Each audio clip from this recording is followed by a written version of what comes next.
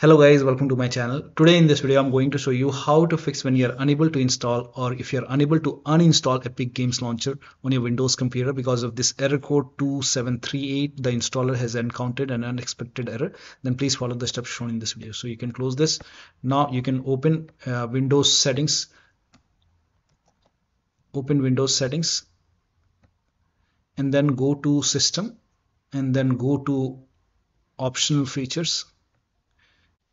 Now click on View Features and in the search box you can type in VBSCRIPT and then put a check. If you find it, put a check over here and then click on Next and then click on Add and let the installation complete. Once the installation is complete over here, then restart your computer, and after the system restart you can try to install Epic Games Launcher.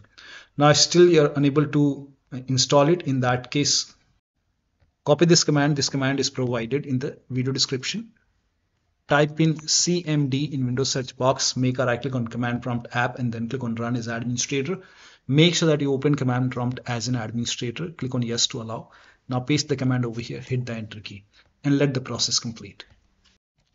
Now once you see 100% operation completed successfully, now you can try to install or uninstall Epic Games Launcher and you should not receive the error code anymore.